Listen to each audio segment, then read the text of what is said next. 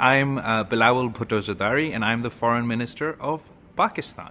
And I'm speaking to you today from the Meta offices in Singapore. You may be asking what the Foreign Minister of Pakistan is doing at Meta. Well, we're the fifth largest country on the planet. But Meta has more users than we have people.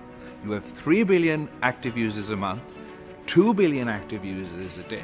So any foreign minister worth their salt would first engage with Meta. I'd like to say a big thank you to Team Meta for hosting me here in their offices in Singapore today, and for working closely with us and with the government of Pakistan in order to expand the scope and outreach of Meta, of Facebook, of Instagram, of WhatsApp in Pakistan. And we're very happy to report that as of today, Facebook, or Meta's star monetization feature, will be launching, and which will mean that people who use Instagram or Facebook, who put their posts up, their videos up, now, based on the number of likes they get, or sorry, the number of stars they get, they can actually earn money off the videos, the material that they're putting up on Facebook or on Meta. This is in addition to the work that Meta is already doing on women's empowerment, on